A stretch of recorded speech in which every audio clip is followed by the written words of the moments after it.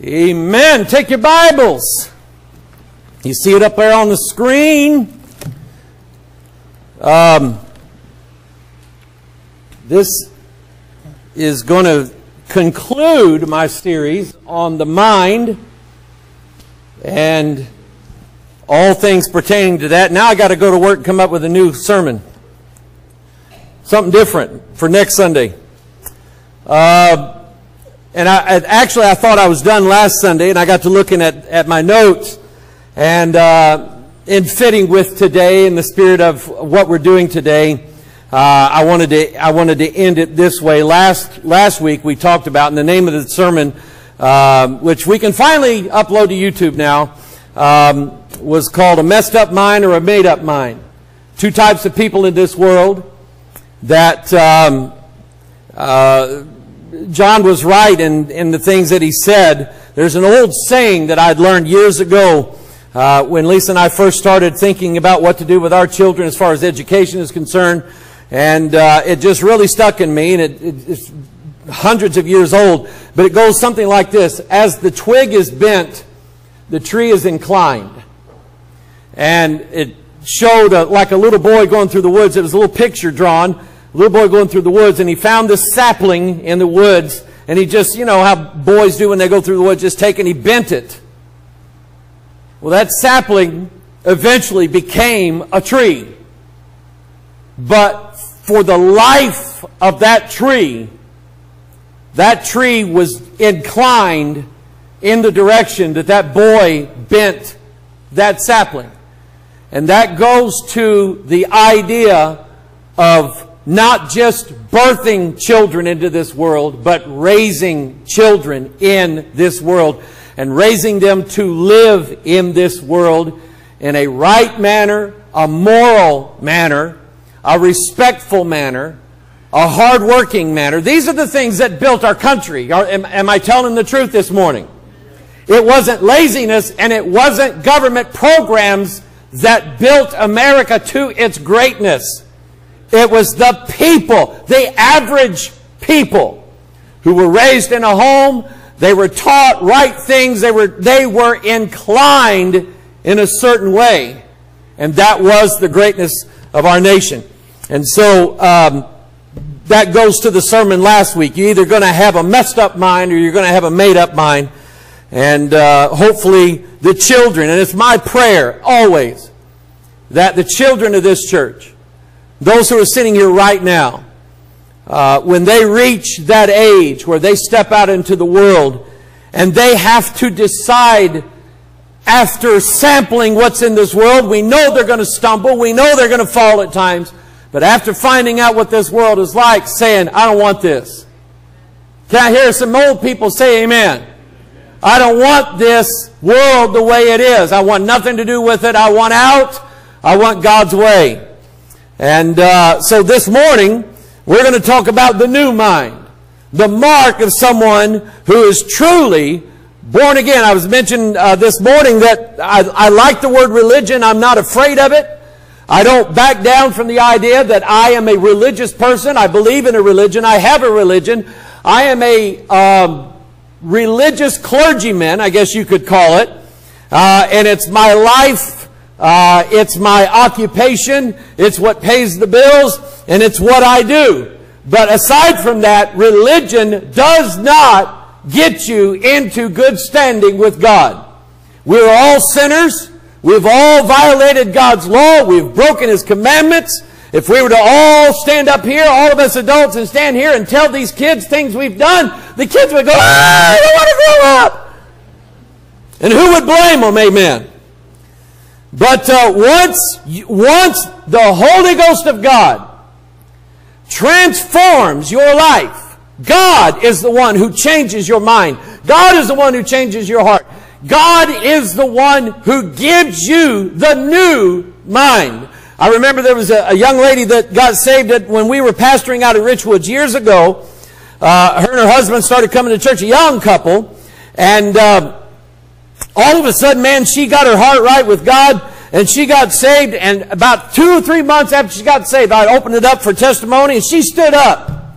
She told that little church down there, she said, you know, I used to be a liberal. She said, I used to be like, oh, I'm going to vote for Bill Clinton, and I'm pro-abortion, and I'm pro-this, and I'm pro-that, and all this stuff that all the left stands for. And she said, you know what? I got saved, I started reading the Bible, all of a sudden I changed my mind on those things. I didn't do that as her preacher. I didn't tell her she had to believe a certain way in order to belong to our church. God is the one who changed her mind about positions that she had taken as probably a young college student. And now all of a sudden she sees the world in a different light. And that's what it is to have a new mind. In Mark chapter 12 verse 30, the Bible says, thou shalt love the Lord thy God with all thy heart. We know this by heart. With all thy heart, with all thy soul, and with all thy what? What does it say there? Our mind. And with all thy strength. This is the first commandment. And so I'm just asking you the question this morning. I can't be your judge. I wouldn't want to be your judge. I wouldn't want you to be my judge. But I'm going to ask you this morning, is that where your mind is? Is your mind stayed on the Lord and you love Him? You don't just give Him a verbal witness. You love the Lord and you love Him with both sides of your brain, the front and the back and everything, all the gray stuff in between. You love Him with every thought that you have. This is the commandments of the new covenant. And there's only two. It's love the Lord your God with all your mind and all your heart, and love your neighbor as yourself. Those are not hard to do once God changes you. Somebody say amen. Let's pray. Father, I ask your blessings now upon your word this morning. And bless these people as they hear it in Jesus' name. And all of God's people said, amen. In Acts chapter 17, we read about the Bereans. In fact, turn there because there's a little bit of missing here. I remember putting these notes together in a hurry because I was getting excited about it. And I didn't put in the context of Acts chapter 17. It says these were more noble. Well, who was it? Well, the verse prior to that will tell you. In Acts chapter 17, the apostles are preaching the gospel everywhere. They're going here, there. They're going to, they've been to Athens. What they found in Athens was that the Athenian people were always looking for some new thing to come into town. They worshiped multiple gods, and there was always somebody new coming in with some new religious idea. And when he would come on it, people would jump on that, and that was what the Bible refers to as the Athenians. They were always about some new thing. But the Scripture testifies of those who lived in Berea. And there's a lot of churches named Berean Baptist Church, Berean Pentecostal Church. A lot of churches named after them because of what the Scripture testifies of them. In verse 10, the brethren immediately sent away Paul and Silas by night unto Berea, who coming thither went into the synagogue of the Jews. Now, I want to tell you something. When you change a Jew's heart, you've done something, amen. I'm not knocking the Jews, but they are stubborn, mule-headed, everything else in the world. That's why God loves them, by the way. Okay, He's going to save them one of these days. So they went to the Bereans. And the Bible says, the verse says, these were more noble than those in Thessalonica, in that they received the word with all readiness of mind. That means that when Sunday came around, you didn't have to ask them, are you going to church today? They'd already decided, we're getting up, we're going to church. You know why? I want to hear the Word of God. I want to hear the preacher. I want to hear that preacher give me Bible verses to think about and things to learn. That's what I want. They received the Word with all readiness of mind and searched the Scriptures. How often? Daily. Whether those things were so. With the advent, you know where I'm going with this, with the advent of social media in this world, doctrines and false teachings and false prophets, they are everywhere. And they're crazy. But because of the advent of social media, people, thousands, millions of people are believing their garbage, believing their nonsense. And only the Word of God can correct it. Only the Word of God can correct it. But what people want is a fast thing, a fast hit off Facebook. And then they want to scroll on. Nobody wants to stop and even ask, is this biblical? I'm going to stop for a minute and give you an example. It's just a pet peeve of mine. This is when I really started figuring out that I don't like social media that much. This is when I started seeing people on Facebook say, I've sent this to you because I love Jesus. And if you love Jesus, you will send this to 10 of your friends to show that you love Jesus. I never sent it to anybody. My love for Jesus is not measured by me sending a meme to all my friends.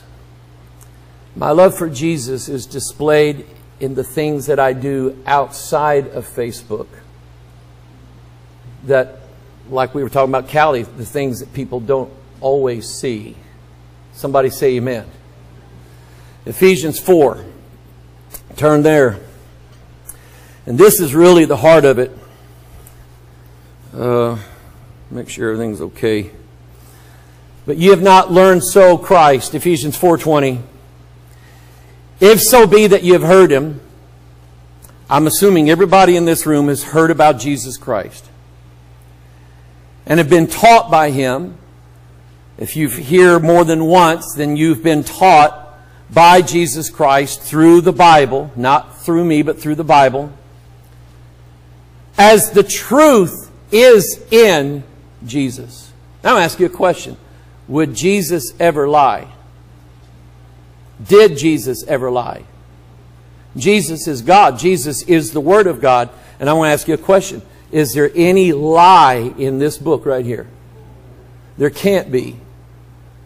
So if this book says that this thing that people do is wrong and a sin in God's eyes, what does that mean? Does that mean that we can still do it? No, it means it's a sin in God's eyes. If God said, this is what I want you to do, if we don't do it, is that a sin? It's called a sin of omission instead of a sin of commission. It's still a sin. If God says it, it's true. Doesn't matter how many people in the world believe it. God said it, and it's true. That's what that means. You have heard of Him. You've been taught by Him as the truth is in Jesus. That you put off concerning, this is that young lady I was telling you about.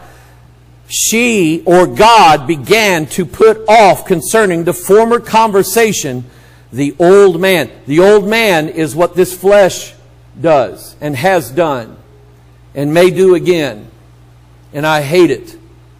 That's what this old man is. And Tuesday I'll be older. I'll be the older man. Which is corrupt according to the deceitful lusts. Yes, your pastor lusts. You don't get too many preachers admit that, do you? Listen, I'm normal just like you are. Ha, ha, ha. So I just said you lust too. Your flesh is just as corrupt as mine is, and mine is just as corrupt as yours is. And I don't try, well, how can I say this and say it right? I won't say I won't try to please God in the flesh, because I try to do right every day. But I fail. So I will say that there is another part to me. It's the inner man, the new man. And that's what he's saying, that very next verse. Be renewed in the spirit of your mind. That means it is a new way of thinking. That means if God says that life begins at conception, and He does. If God said that a child is alive in the womb of its mother, it is. That means if you were pro-abortion before you got saved, you let a little bit of the Holy Ghost get in you and a little bit of the Word of God get in you, and all of a sudden you're going, you know what? That's murder. That's wicked to do that. See, it changes your mind. I don't change your mind. I can't. I tried. As a young pastor, I thought it was my job to coerce everybody and change everybody's mind into my way of thinking. And God said, Mike, I'll pull you out of this church, rip you, I'll tear you right out of this place. I thought it was my job, but it's not. Only God can do that. Because if I can change your mind on something, somebody else can come and change it back to something else. But if God changes your mind on something, it's changed forever. Be renewed in the spirit of your mind, and that you put on the new man, which is after God is created in righteousness and true holiness. And it has to do with your mind and how you think. 2 Timothy 1:7, for God hath not given us the spirit of fear. Now that doesn't mean that, oh, it's a sin. I've had people say, it's a sin to be afraid, isn't it? No. If it was, I'm in bad shape. It's not a sin to be afraid. It's not the sin to have fear. The Bible is just telling you that that didn't come from God. The devil will make you afraid of all kinds of things. In fact, I've found out the devil will make you afraid of things that ain't even there and never were. God has not given us the spirit of fear. He has given us a spirit of power. That's how you read that. But of power, a spirit of power. That means we have abilities that we did not have prior to being saved. And a spirit of love. That means we have the ability to love people that before we got saved, we hated them and wished them dead. And that's what hate really is when you get down to it. That's what the book of James says. If a man hates his brother, he's a murderer. You just already killed. You want him dead. And when God, I know people make us mad. I know we are bitter against people. I know people do hideous things to us. And they have committed sins against us. And it causes us to want to hate them and causes us to want bad things to happen to them. But if you get right down to it, ask yourself what I asked this morning in Sunday school. Would you want for eternity, for you in heaven, to be able to see them in the lake of fire burning for all of eternity? And if you could understand the true nature of hell and how awful it is, you would never say that about anybody. I don't care how bad you hated them. And see, that change, the ability to love people that you didn't love before, only comes from God. Man can't give it to you. You can't give it to yourself. Spirit of love and of a sound mind. That means you're not losing it when everybody else is. The Bible is telling us that in the last days there is going to be a falling away. And I believe literally it is going to happen. And who is going to be left standing? Who's going to have the strong knees capable of standing in the evil day? That's exactly what Paul said in Ephesians 6. To be able to stand in the evil day. And when the evil day comes, will you be able to stand in the power of your own flesh? No, absolutely not. And you can't change your mind to get there. In fact, some people just don't like to hear about Bible prophecy because they say it scares them. When I read this Bible and see the things that are coming, yeah, I'm scared. But if I'm right with, if my heart, and if I'm right with God, if I'm saved and born again, my knees will not tremble on that day. And it won't be me that does it. Won't be me that does it. That's the point. Philippians 4:6. Turn there in your Bible. Turn to Philippians.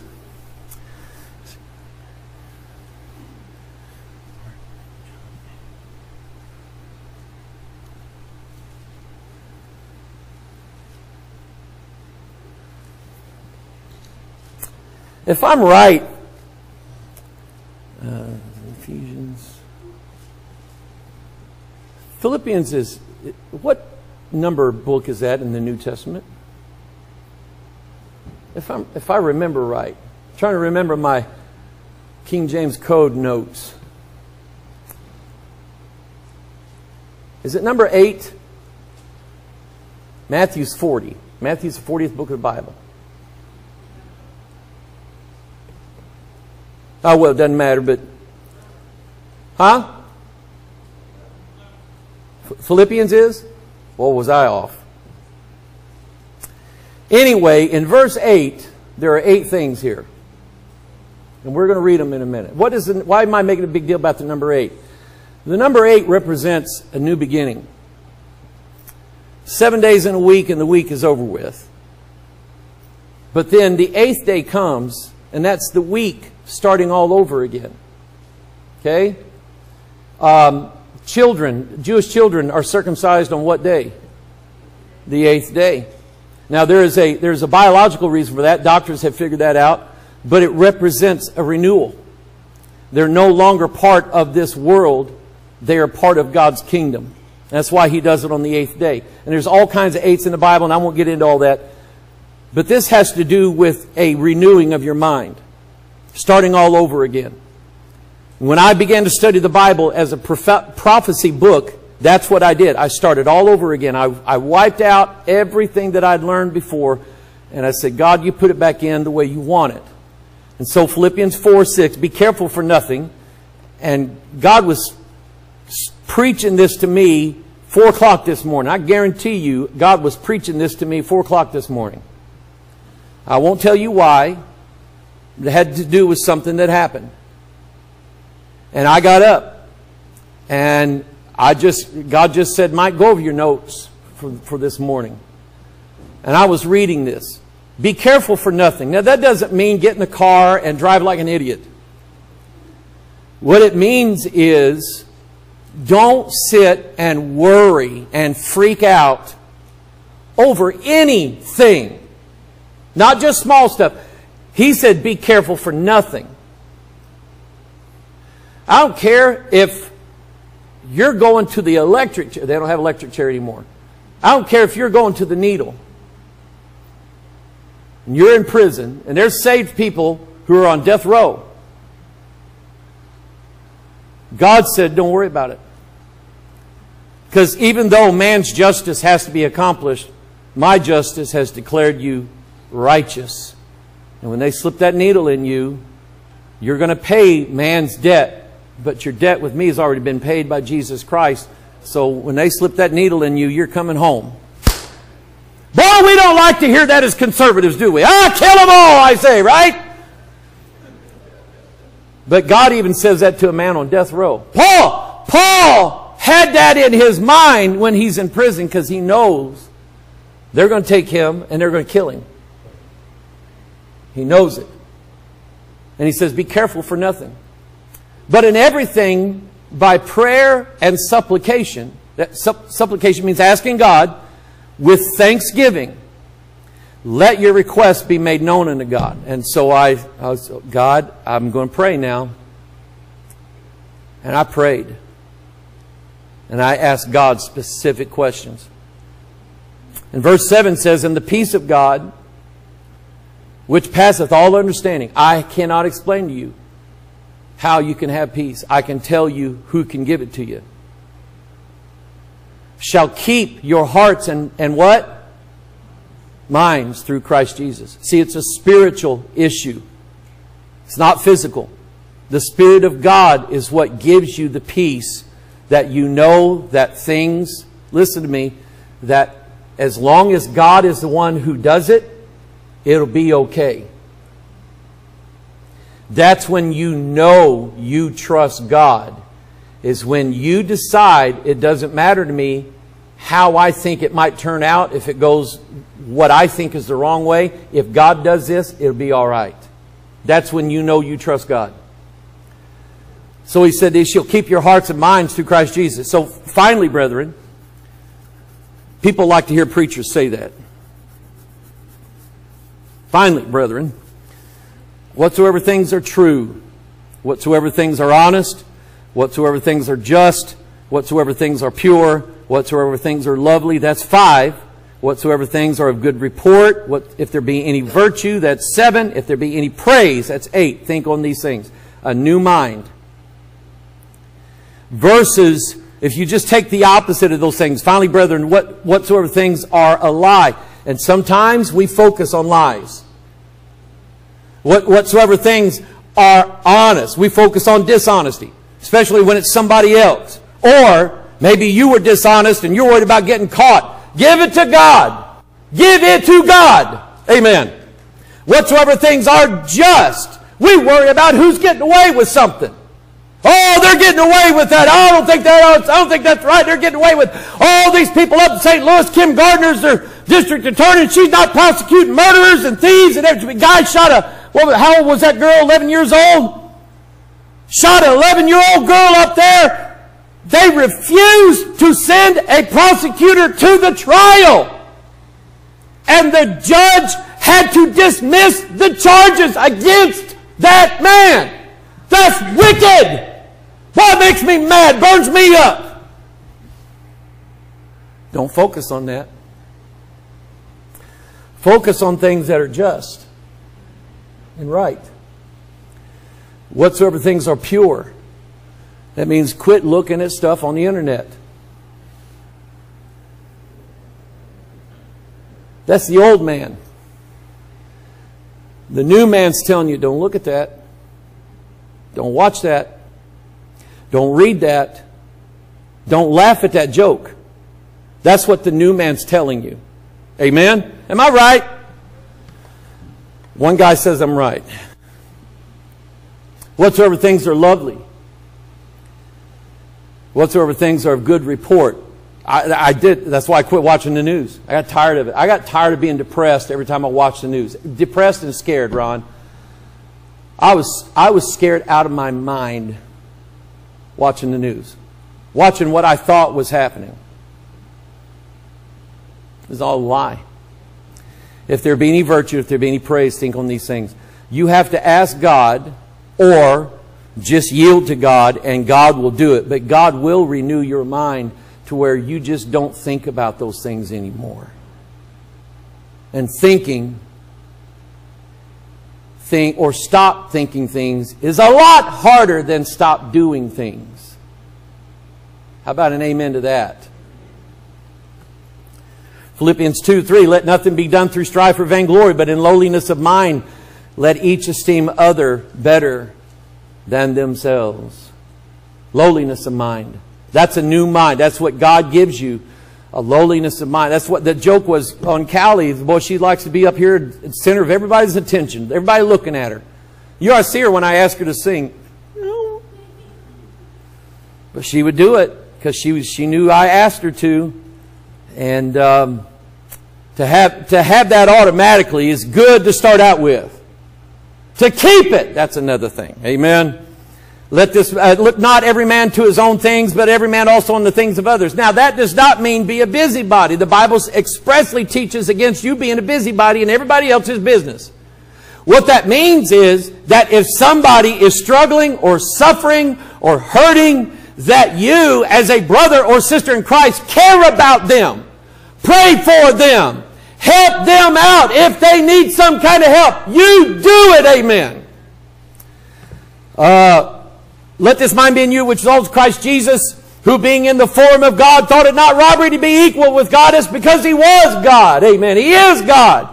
He is equal with God the Father. He said, I and the Father are one. If you've seen me, you've seen the Father.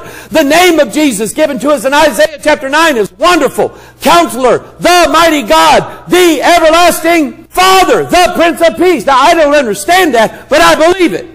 So He is God, but when He comes down here on earth, He's already proving that He's not acting superior to everybody else. And God is no stuck up in the air. I'm God and you guys are sinners and I will have nothing to do with you. He sat and broke bread with them, amen. He would come to your house and you watching R-rated movies on TV and Playboys under your mattress. Jesus would come to your house while you were smoking and drinking and sit down next to you and say, let's thank God for this meal. He would come to your house. You know how I know? He said, I stand at the door and knock. Am I right? Made Himself of no reputation, and took upon Him the form of a servant, was made in the likeness of men. And being found in fashion as a man, He humbled Himself and became obedient unto death, even the death of the cross. 1 Peter 1:13, gird up the loins of your mind. I mean, I'm not going to explain that one too much. Tighten the belt. Pull your pants up. Come on. Pull your pants up. I'm still against that. Don't wear your pants sagging down to your kneecaps. Amen. Gird up the loins. Amen. I mean, look through the Bible. All these stories where it said, and Joshua rose up early and girded up his loins. And you can't go into battle with your loins ungirded. Amen. But here's what that means. He says it right next to it. Be sober. Be sober. Quit drinking. Quit doing the drugs. Be sober. Be sober spiritually. Quit following drunk spirits, evil spirits, false spirits. And hope to the end for the grace that is to be brought unto you at the revelation of Jesus Christ. So a new mind is going to be a sober mind. Titus 2:6, young men likewise exhort to be, and I would say this, J.R. Calley, all you young kids, all my grandkids, listen to me. All you girls back there on the back row, all you kids in this church, listen to me. My exhortation to you, which means that my word to you, my wish for you, my hope for you, is that no child in this church turns themselves over to drugs and alcohol. And you say amen to that. Every one of you say amen to that. If I could, I would have every adult stand up and testify to you children what it will do to you. Not what it might do. Oh, you might do this and you might do that. No, it will do it. And a lot of people in this church know it. Busted up vehicles, busted up houses, busted up marriages, busted up families, busted up jobs. You keep losing jobs over it.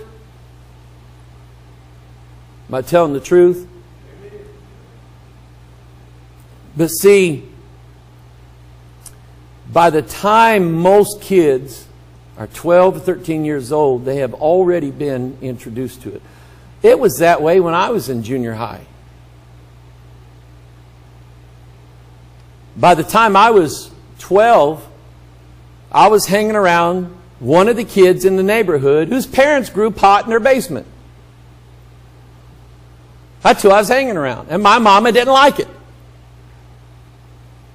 And she told me, I don't want you hanging around him no more. I didn't listen. But she was right. She was dead right. So by the time most kids are 12, 13 years old, they've already been introduced to it. Either through some kid at school or, get this one, their own home. Either they have access to their mom and daddy's stash,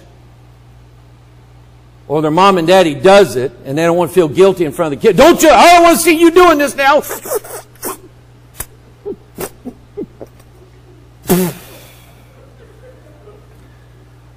Then why are you doing it, Dad?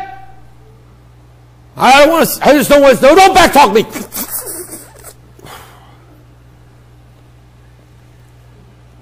And the truth of it is, now parents are giving their kids drugs and alcohol at a young age, because they think that by doing that, they're going to teach them to do it responsibly. Nobody does it responsibly. It is irresponsible to do it to begin with. Amen. Thou wilt keep him in perfect peace whose mind is stayed on thee, because he trusteth in thee. And I'm telling you, you'll weather every storm. You'll get through every fight. You will make it through the worst things that could happen to a person in life, if you'll trust in the Lord and have your mind stayed on God. And the only way to do that is let God do it. Put them in mind to be subject to principalities and powers, to obey magistrates, and be ready to every good work. That means obey the law. You have a mind now that wants to obey the law instead of disobey it. Hebrews 8:10, I'm almost done. For this is the covenant that I will make with the house of Israel after those days, saith the Lord. I will put my laws into their mind and write them in their hearts. God is speaking of a day, watch this now, He's speaking of a day when we no longer will walk around with a Bible in our hand or in our lap or reading it off our phone. We will have it in our hearts. We will know it, every word, by heart. I've heard of people who had an ability to, people would say they've memorized major portions of the Bible or large parts of the Bible or most of the Bible. I don't know if I've ever heard of anybody who would say, I've memorized the entire Bible word for word. I don't know of anybody like that. But I will tell you that there is coming a day when God is going to transform all of His people, and there will be no King James Bibles anywhere except in our hearts. We will have them, and we will know them, and we will live by them in perfection. It's called the resurrection, amen. The resurrection. I preached yesterday out of my grandma's Bible. You know why I preached out of my grandma's Bible? She don't need it no more. Amen. This second epistle, beloved, I now write unto you, in both which I stir up your pure minds by way of remembrance, that you may be mindful of the words which were spoken before by the holy prophets, and of the commandment of us, the apostles of the Lord and Savior. This is the last verse right here, and it's my exhortation to you to, here we go now, you might want to write this down. This is good stuff. This is the best stuff I've ever come up with. Are you ready? Think Bible. I came up with that, Jerry. All on my own. You know how the guy came up with Think Mink?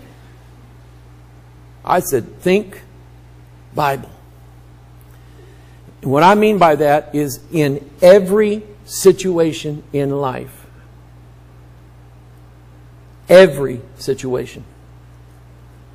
You seek out either in your mind or in the book or on your, if you got it on your phone. You say, you know, before I make a decision, I want to go talk to God.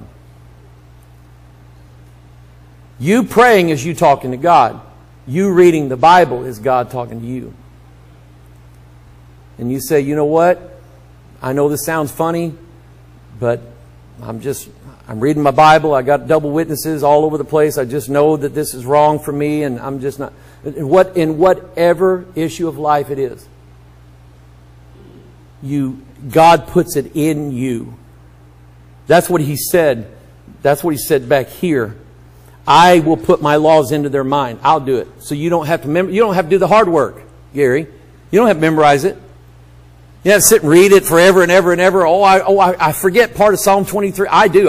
Always forget part of Psalm 23. I don't know why. Okay? Because in my mind, maybe it's messed up. But one of these days, I'm not going to forget any of it. It's going to happen.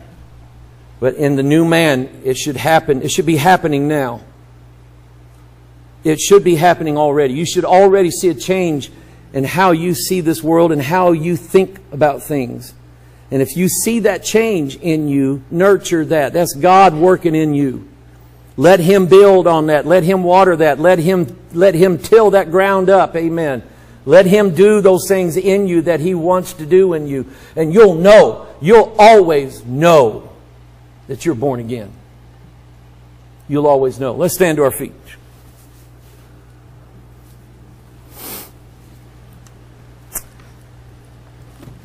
I'm running a little over, and that's because Callie took too long to get up here and get her diploma.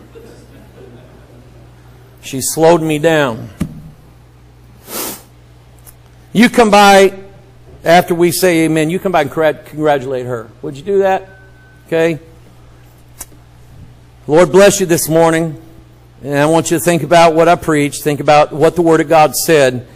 And the things that I say, I'm always careful to tell you, you don't have to listen to me. But when I'm reading Scripture, you better listen to it. You better listen to it. And let God work it in you. Heavenly Father, I come before you today. And God, I thank you, Father, for making me the first congregant of today's message. I had to have it preached to me first before you would let me preach it to anybody else. And I love you for that. I'm glad, Father, that you do it that way. Because I don't ever want to be the biggest hypocrite of this whole church. I never want to be that.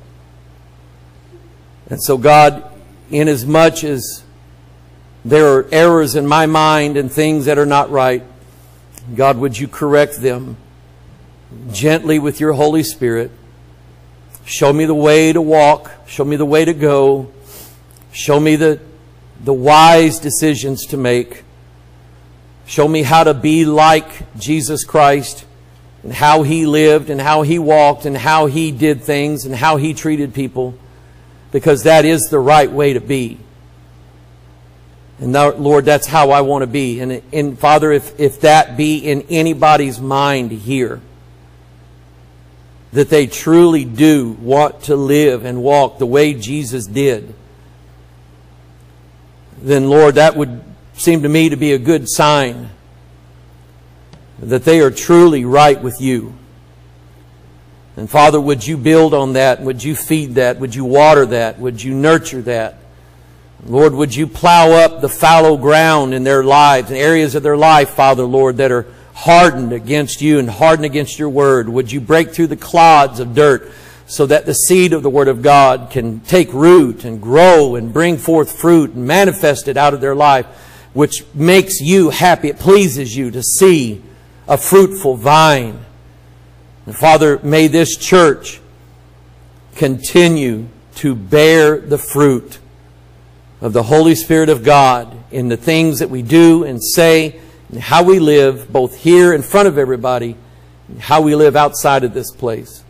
Bless us now. Forgive us of our sins, we pray in Jesus' name. And all of God's people said, Amen. God bless you. You're dismissed. Come back 3 o'clock. I'll be here.